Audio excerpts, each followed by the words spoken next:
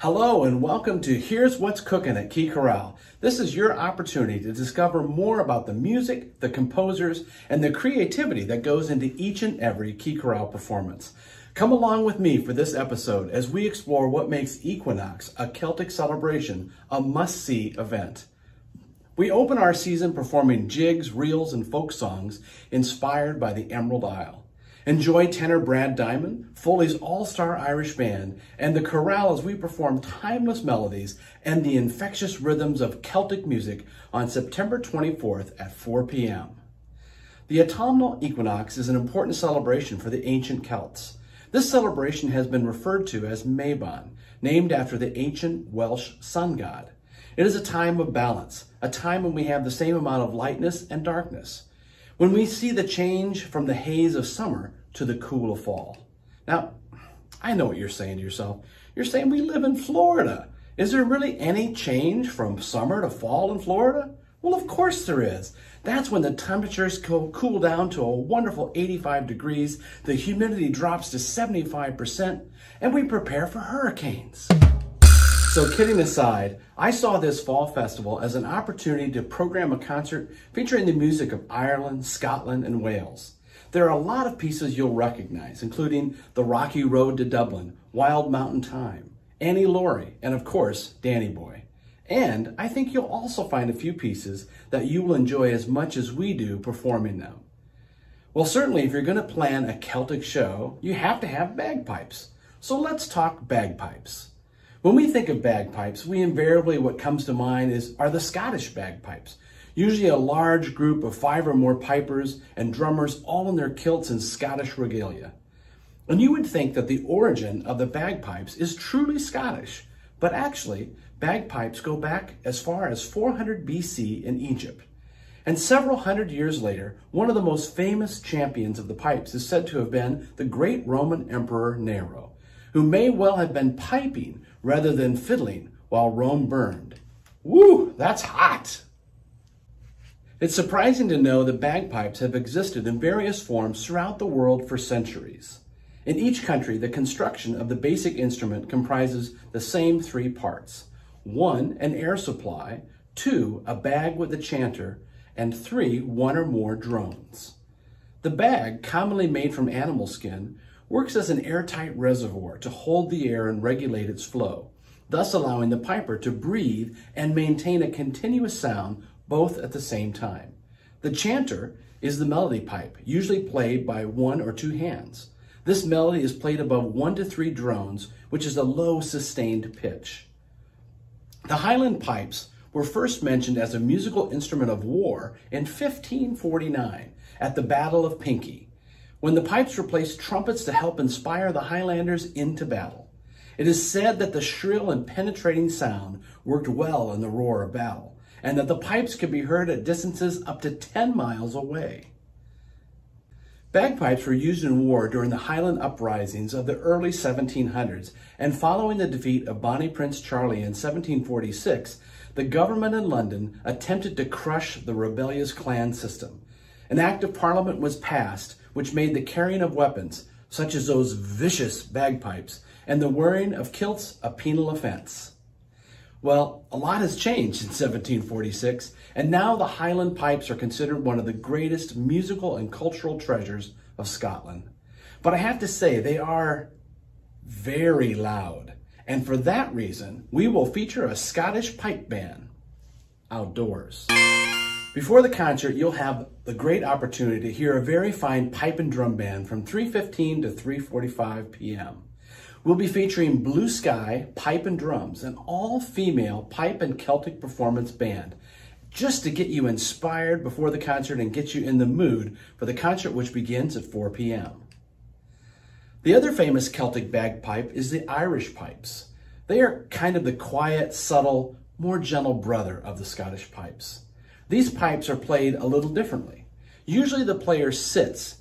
The bag that holds the air is blown up with your elbow, which gives its name the Uilleann pipes, meaning elbow.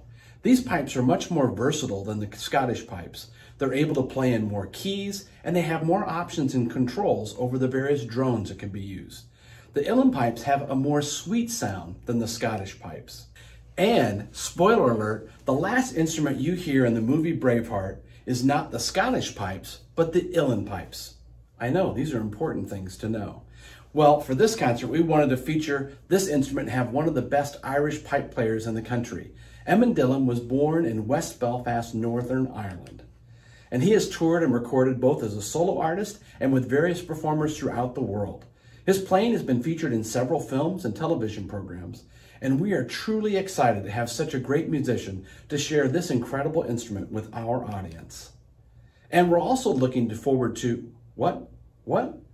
We have another pipe? Another pipe? What pipe? Hookah pipe. That's for another concert. In addition to the Irish pipes, we have an incredibly talented band that are steeped in traditional Irish music. They are really the who's who of Celtic music, and we are thrilled to have Foley's all-star Irish band with us. The band is led by Dylan Foley, a four-time All-Ireland fiddle champion. Dylan was raised in upstate New York. He says he started playing the fiddle at the age of 8 and was inspired by virtuoso Jay Unger.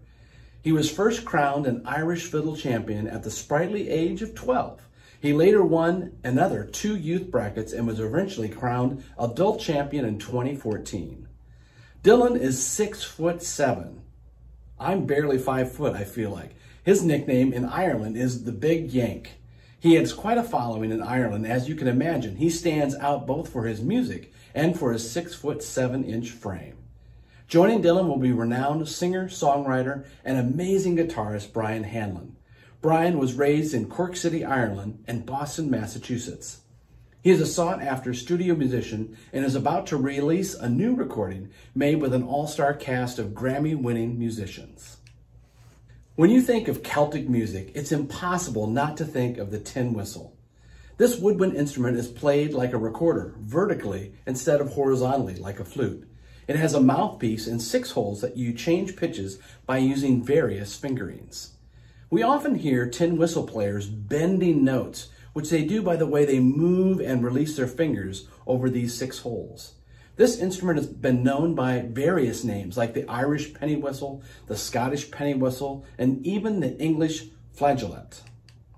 It was in 1843, the same year Charles Dickens wrote A Christmas Carol, that the young entrepreneur Robert Clark invented the modern-day tin whistle. It became very common in the early 1900s all over the UK. In fact, it got its nickname, the penny whistle, because it could be purchased for a mere penny. With the surge of the Celtic revival in the 1960s and 70s, this woodwind instrument has become more and more recognizable worldwide, thanks to bands like the Clancy Brothers, the Chieftains, and the Irish Rovers. We are fortunate to have with us Sean Cunningham. He's one of the great whistle and flute players in the country. Sean began playing Irish flute and tin whistle in 1996. As a child, he grew up listening to the classical Irish balladeers such as the Clancy Brothers, Dubliners, and the Wolfe Tones. But it was actually in the pubs of New York City where he learned about traditional Irish music. Eventually, he joined the Irish rock band 6 Mile Bridge and spent the better part of 3 years touring the country and recording 3 studio albums with the band. Sean has had the opportunity to play on the Grand Ole Opry and PBS television shows Music City Roots and Bluegrass Underground. Another instrument we are featuring in this nod to Ireland and Scotland is the dulcimer. There are 2 kinds of dulcimer. There's the mountain dulcimer, which looks a little bit like a guitar, often an hourglass shape, and is played by fretting and strumming on the strings. The other is the hammered dulcimer, which is played by striking the strings with a pair of special mallets called hammers, giving its name.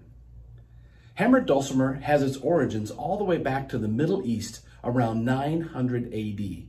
Throughout the late Middle Ages and the Renaissance, the dulcimer remained a popular instrument in both Eastern and Western Europe. It was known by many different names in many different countries. But I have to say, when I think of the hammered dulcimer, I think of Celtic music. We'll be featuring a new work by Sean Kirchner titled I Will Arise and Go. Its text comes from the poem The Lake Isle of Innisfree by William Butler Yeats. This pastoral poem really captures the essence of the solitude and the beauty of the landscape. The poem starts out, I will arise and go now, and go to Innisfree, and a small cabin built there. of clay and wattles made.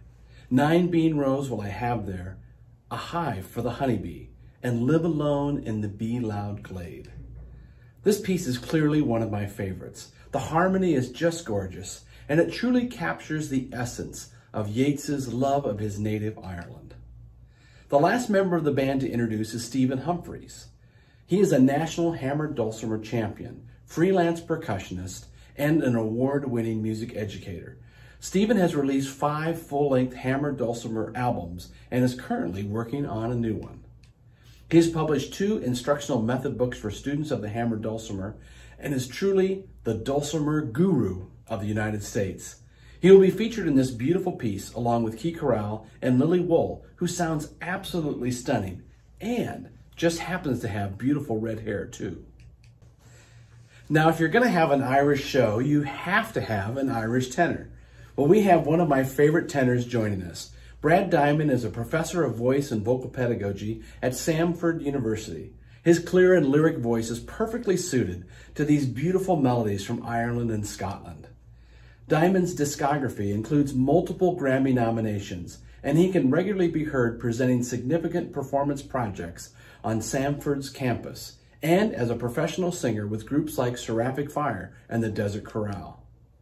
He'll be performing an inspirational ballad titled Grace, and a really beautiful song titled She Moved Through the Fair, the Scottish song Annie Laurie, and the deeply moving Danny Boy. He will also be showcasing his ability to sing 1 million Gaelic words in less than 3 minutes. We have 2 amazing arrangements that will feature Brad, the Key Chorale, and percussionist Stephen Humphreys on bodhrán. This is the first time I've taught the chorale to sing in Gaelic, and I will tell you that Gaelic looks nothing like it should. So it's been a challenge and quite fun to learn, quite frankly. But you'll have to come to the concert to see how it all comes together. We'll leave you with one of those Gaelic songs titled Dúlaman, a song about seaweed. Really, seaweed. Well, it's also one of the most exciting pieces rhythmically, with a catchy tune you'll be humming well after the performance. Thanks for joining us for this edition of Here's What's Cookin'. We'll leave you with a little teaser of Dúlaman. Hope to see you at the concert September 24th.